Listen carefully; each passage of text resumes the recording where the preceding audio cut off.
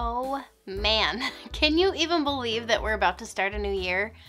New Year's and goal setting go hand in hand, so what better time than now to talk about goals in motherhood? To be honest, I am not much of a goal setter, which seems a little weird because I'm super task oriented and I'm really concerned with productivity and personal growth, but for whatever reason, setting goals just aren't something I usually do. There's something about like sitting down and really, deep in thought about my life. Like I just don't really do that very often, but I know there's a ton of value in really thinking through the upcoming year and actually writing something down. So today I am going to take you through step by step how to set a goal and then how to actually achieve it. I will run through, there's going to be 8 steps, and I'm going to for sure give you an example at the end because I think that's very important. Step 1 is to make a want list. I don't know if you remember my video a few weeks back where I thought of 50 things I wanted. So go back if you missed that and take some time to write a list of your own. Write at least 25 things that you want. They can be actual items or something a little more abstract. So it could be like a new purse, or it could be more connection with your husband. Whatever it is that you want, I want you to write those things down. And that's where goals come from, right? Something that we want. So it's really important to allow yourself to brainstorm about those desires so that you can really get in touch with what really matters to you right now. From that list, pick one as a goal. It doesn't really matter which one. There's no right or wrong, and we're certainly not going to get bogged down by picking the perfect one. Just pick whatever is speaking to you. For a lot of reasons, do not pick more than one. Come at this from a place of abundance, recognizing that there's plenty of time to address all of these at some point if we so choose. And right now, one is all we need to focus on right now. Make sure that the goal you choose is for you personally and how you are showing up in your life. Focus on your thoughts, on your feelings, on your actions, or your results. We are not going to make our goal about other people's thoughts and feelings and actions and results. The third step is to put that goal into a measurable sentence. That is no surprise. We have all heard that a goal has to be measurable so that you know when you've completed it. So create a deadline for yourself that causes you to stretch, but also is realistic given your circumstances right now. Step 4 is to define your why.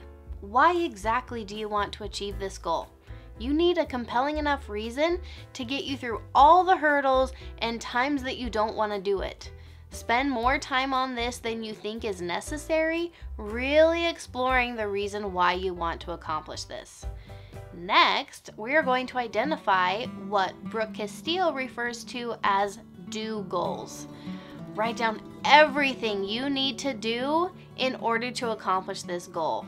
Some of the bigger things might need to be broken down into smaller steps, so get really specific about the things that you actually need to do in order to make this happen. Now, we need to list all the obstacles to achieving this goal. We need to try to predict as best as we can all of the things that are going to get in your way of accomplishing this. What's going to be hard about it? What might prevent us from doing this specific do goal? Why might we not be able to accomplish this big goal? Step 7 is to turn each obstacle into a strategy or skill that you will need to develop.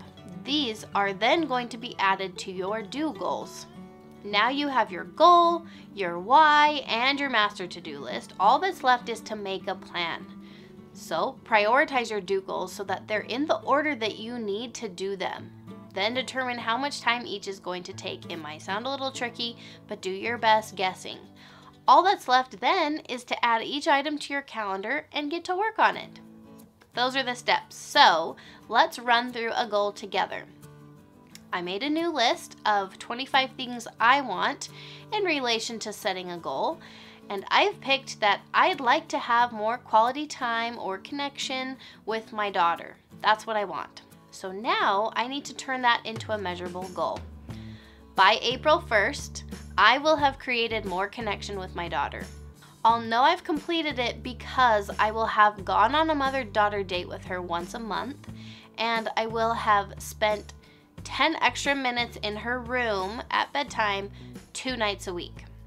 Now for the why. I want this because I'm really tired of feeling guilty for not connecting with her more. I feel that a lot. I think that she deserves better than what I'm giving her. I feel like she's at a really critical age that I'm just needing to up my game in order to match. I want to strengthen my relationship with her. I want her to know that I'm there for her. I want to know what's going on in her life. I want her to feel like I'm taking time for her and that I care. I want her to think that I'm fun. I want her to have the desire to spend time with me as she's growing older. I want to feel confident that I'm showing up for her. Okay, that right there is what I would call a thought download. It's messy, it's not always logical, but it's a lot of the thoughts that are just swirling around in my head about this specific topic. In my opinion, that's good enough. This is my why. I don't need to go through it or pick just one of these. I don't need to really do anything else. I have brainstormed and I now really feel like I know a very clear why this matters to me. So do goals are our next step. Connection can seem pretty vague, so I'm going to specify what I actually need to do in order to achieve that. What came to my mind when I was making this measurable was planning one-on-one mother-daughter dates each month where just she and I go out somewhere together. It's one of her very favorite things. She feels like it's such a big deal and it's such a treat when she gets to come with me somewhere by herself. I'm deciding that it doesn't matter where we go. What matters is that I'm fully present with her and that I do what I can to make it fun for both of us. Maybe allowing her to control the radio, or certainly me not being on my phone at all, and really doing something that we both enjoy. I will break that do goal up into 3 tasks, one for January, one for February, and one for March.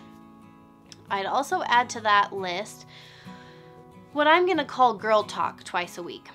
Now, I've noticed that at bedtime is really when she wants me around. She's now done with the day and doesn't have all the big plans of what she wants to do with her time, and it's just a really convenient time for her to have my attention. So, for 10 minutes twice a week, I am going to sit in her room with her after bedtime to just hang out and listen if she does want to talk. I'll break this one up into 2 tasks and decide that I will do this every Monday and every Wednesday. I'll leave my phone out of the room and I'll give her my undivided attention and kind of just see what she wants to do. I might color with her, I might read out loud to her, I might just sit in there and just listen, like I said, if she's in a talking mood. And I might even set a timer because that is pretty effective for my kids, for them and for me. As for the obstacles, my biggest hurdle is going to be following through even if bedtime is running late or if I'm exhausted. That happens sometimes and I just kind of get on edge, and I know I won't want to spend the extra 10 minutes if those things are happening. There also might be days when she and I are kind of butting heads more than normal and I don't necessarily want to spend more time with her. Another scenario might be that I have something planned for the evening and I'm actually not even going to be the one handling bedtime. The majority of those obstacles simply require me to shift my expectations so that I'm not planning on having kid-free time until 15 minutes later than bedtime. I do really well following through with things once I really commit to them. So discipline isn't really a problem for me as long as I'm planning on it. So that is what I'm going to kind of implement, is just actually making that plan.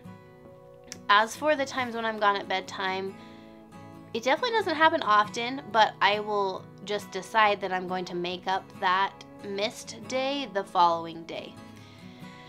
The other obstacle that became apparent in my thought download was my feelings of not good enough getting in my way. So to try to combat that, I'm going to add a phrase to my do goals that I need to tell myself after each mother-daughter date and after each girl talk.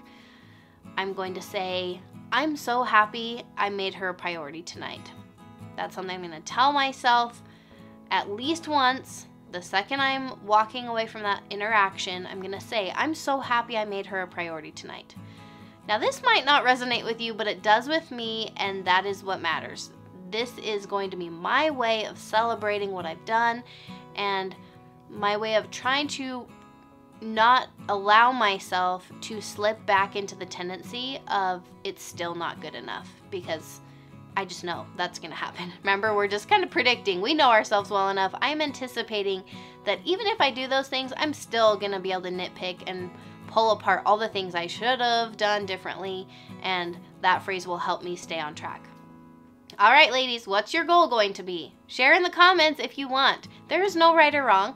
Just prioritize something that's important to you and start building trust with yourself that you can actually accomplish it.